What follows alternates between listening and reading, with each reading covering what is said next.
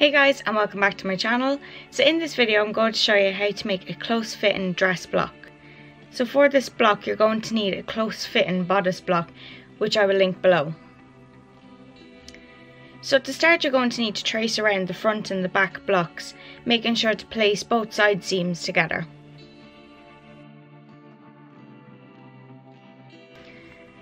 Okay, so starting off we're going to start with the back and then we're going to shape the waist.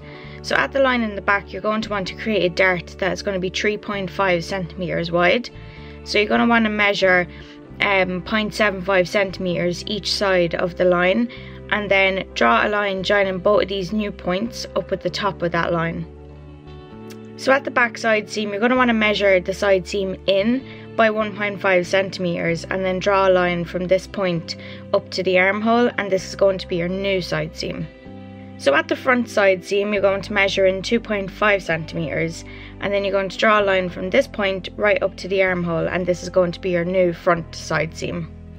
So on the front you're going to want to create another dart, and this is going to be 4.5 centimeters wide. So you're going to want to measure 2.25 centimeters each side of that line, and then you're going to want to draw a line from both of these new points up to the end of the existing dart.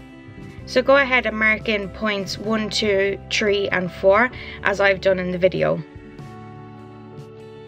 So from points 1 and 4 you're going to want to square down using a ruler.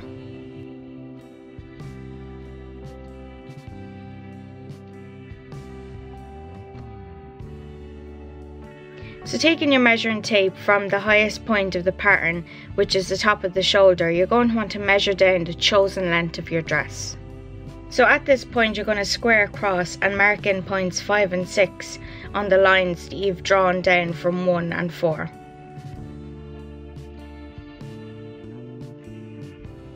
So midway between 5 and 6 you're going to want to mark in 7 and then square up to number 8.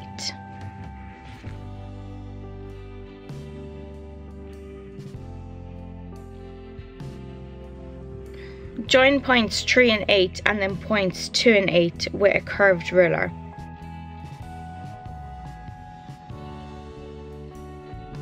Now you're going to want to extend both darts down by 13 centimeters and then join them together using a ruler.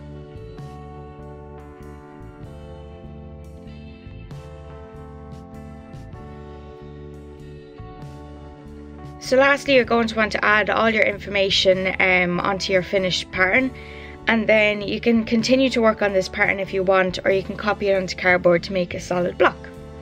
So I really hope you found this video helpful. If you did, please share and give a thumbs up as it really supports my channel. Also don't forget to hit that subscribe button and the notification bell so you're notified every time I upload a new video.